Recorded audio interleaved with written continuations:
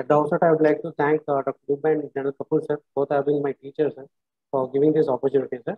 So today I will be, my talk will be on the first line management of ALK rearrangement non-small cell lung cancer. So just brief on the incidence of lung cancer. At present Globocon data, we have 71,000 patients, and by 2040 it is projected to be almost doubling to the tune of 1,20,000 patients. And the mortality wise also, present it's 77,000, and projected for 2040 it is again doubled the mortality. So that much of burden of lung cancer we have in our society. So just restricting towards the ALK positive non-small cell lung cancer, the worldwide it is around 2 to 5% incidence. But the Indian data, we have one paper from North India, which shows that the incidence of around 1.6 to 11% of non-small cell lung cancer after EGFR are seen to be having ALK gene rearrangement. So based on this, the development of therapy for ALK inhibitor dates back from 2007 with the discovery of EML ALK for translocation, and half a decade later we have first generation TKI with crizotinib showing the improved PFS when compared to the chemotherapy, and later on with the improved efficacy we have second generation and third generation TKI on the run.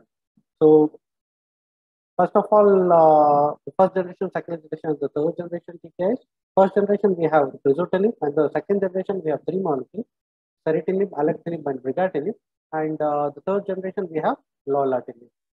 So gradually, when the generation increases, there are gradually increase in the potency and also the activity against some ALK mutations which are seen after the usage of first generation TKI, and also improved CNS activity overall.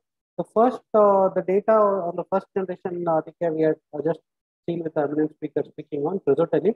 It was compared with the chemotherapy in the Profile 1014 trial, which had given an improved PFS of 10.9 months versus 7 months versus chemotherapy wise. And the updated overall survival, though the data was not mature, so just numerically there was some benefit, but no mature data from the crizotinib data.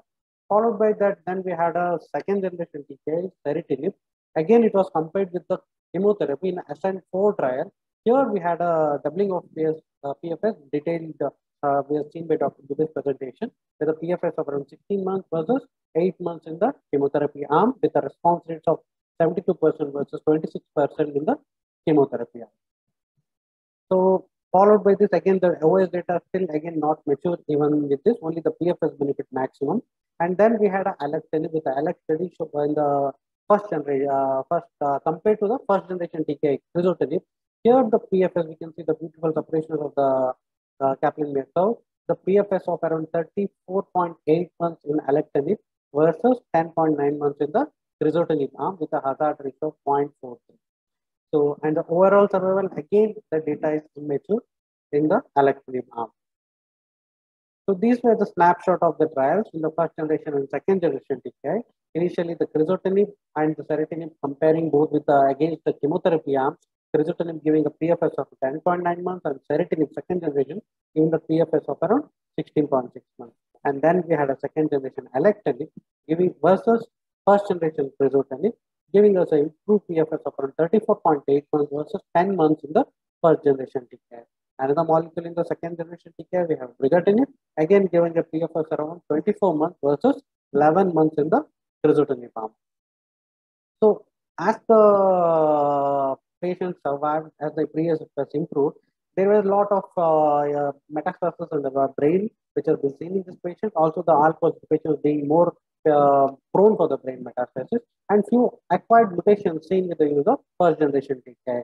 There was a need for addressing these unmet needs of the treatment for metastatic brain disease and this uncommon resistance to all TKIs. So based on this, there was a further research, and then we had a molecular third generation TKI, lorlatinib, which had an effective CNS penetration and retention, and also has a high binding to the most of the ALK resistance mutations. So the evidence from this study was the Crown trial, which is a multinational phase 3 trial, inclusion being a stage 3B, stage 4 ALK positive non-small cell lung cancer patient with no prior systemic treatment for metastatic disease, PS of 0 to 2, asymptomatic treated or untreated CNS metastasis were permitted in the study, and those who had more than one extracranial metastasis and the target lesions were with no prior radiation were included in the study. There was a 1:1 randomization with the lorlatinib versus crizotinib arm, approximately 150 patients in each arm, which stratified based on the presence of brain metastasis and ethnicity, Asian versus non-Asian. The primary endpoint of the study was PFS by blinded independent central review, and the second endpoint was PFS, overall response rate, intracranial overall response rate, duration of response, intracranial duration of response, and intracranial time to progression by DICR, along with the safety and quality of life. There was no crossover allowed between the treatment arms in this study. So the baseline characters of the study is almost matchable compared to the lorlatinib and crizotinib arm. The median age around 60 years, and Asian population comprising up to 44% of the patients, and both patients in EPOC 0 and EPOC 1, and never smokers up to 60%, and the brain metastasis was allowed around 26% of patients in the brain metastasis in almost both the arms. We had 18 months interim analysis of the Crohn data showed an improved PFS in the lorlatinib group compared to the crizotinib group. Here I am presenting the recent data which has been put up by the AACR 2022, where the updated 36-month follow-up data was given in this study. At 36 months of follow-up, median follow-up in the lorlatinib arm, the BICR SSPFS remains longer in the lorlatinib. It was not reached in the lorlatinib arm compared to the crizotinib arm, which had a 9.3 months. You can see the graph where it was beautifully separated from initial, and the 36 months, almost 63.5% in the lorlatinib arm were alive and they were progression-free, and compared to 18.9% of patients in the crizotinib arm. Coming to the subgroup analysis of forest plot, almost all the subgroups, either it can be the Asian or non-Asian origin, age-wise, smoking status, or the present or the performance status. Almost everyone favored with the usage of lorlatinib arm. They had further divided the results based on the patient with or without brain metastasis. With the patients presenting with the baseline brain metastasis, again lorlatinib with the median PFS was not reached in the 36-month data, and crizotinib it was 7.2 months. And those without any brain metastasis, again there was no median PFS was not reached, and in the crizotinib arm it was 11 months in the 36-month follow-up. And time to intracranial progression was longer in lorlatinib compared to the crizotinib arm. And the time to progression median, again, it was not reached in the lorlatinib arm, and in the crizotinib arm, it was 16.6 months with a hazard of 0.08.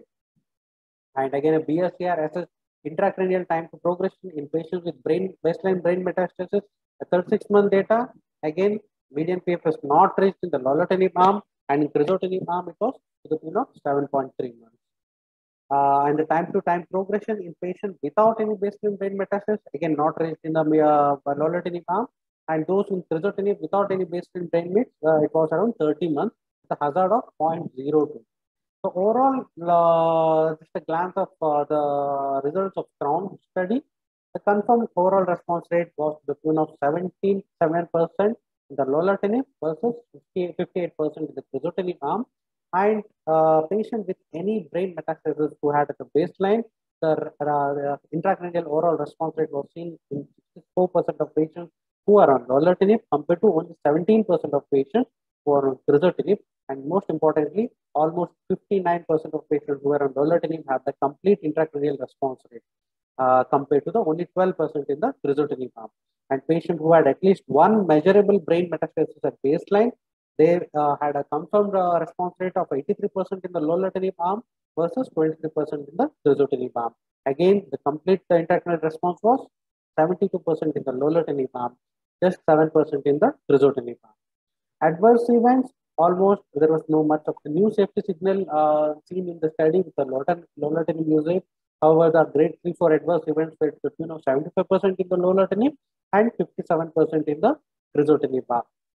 But important is any adverse event leading to the dose reduction was up to the tune of 21% in the lorlatinib and 14% in crizotinib, but leading to permanent treatment discontinuation, it was only 7% in the lorlatinib arm and 9.9% in the crizotinib arm.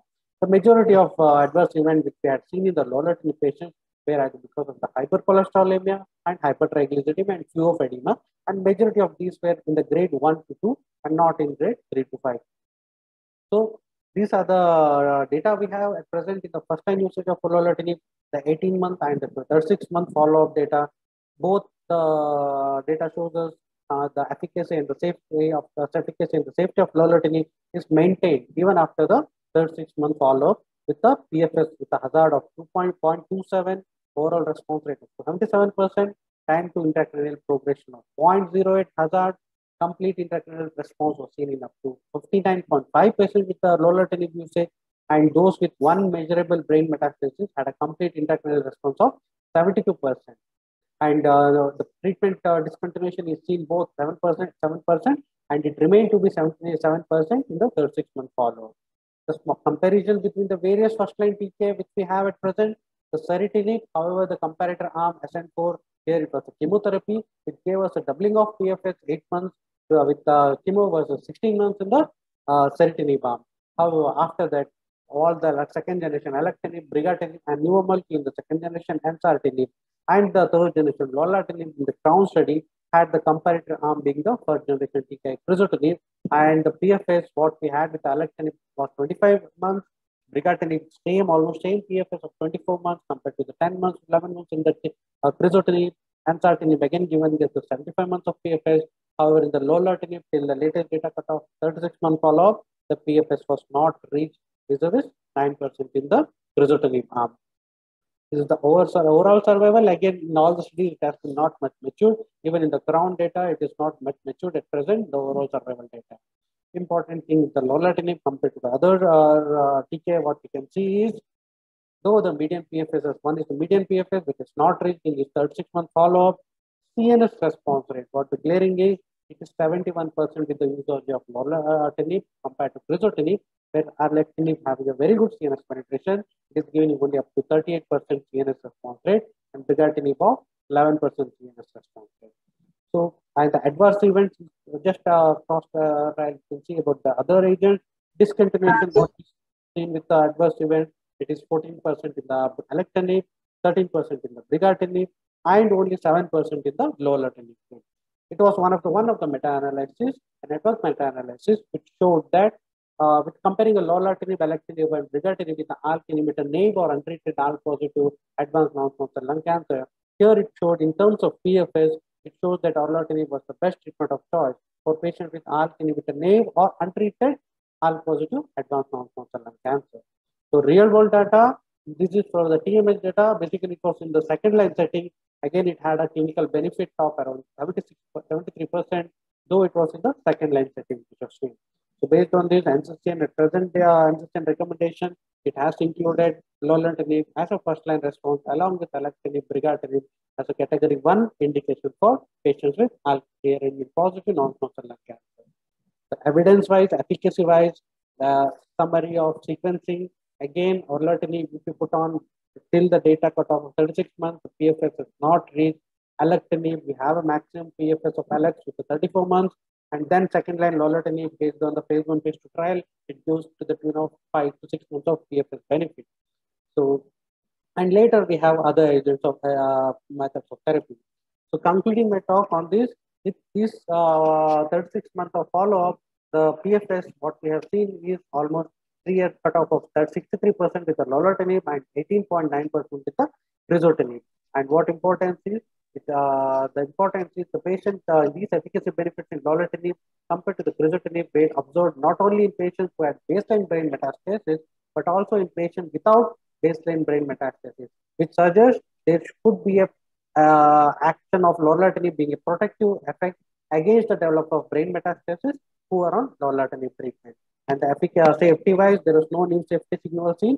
And these updated long-term data from the Crown confirms the efficacy of lorlatinib or crizotinib in patients with these treatment-naive ALK positive non-small cell lung cancer, and support the use of lorlatinib in these patients with or without brain metastasis. I conclude my talk on this, and thank you, sir. Thanks for the opportunity. Yeah, thank you, Kaushik. You have very nicely covered the overview of management in ALK positive lung small cell carcinoma. I think all questions have already been covered in the previous talk and will be covered in the subsequently panel discussion. So we'll move on to the next talk. Thank you, Kaushik. It was a very lucid talk and Thank you, sir. very nicely you have covered it. Thank you very much, Kaushik. So we'll move on.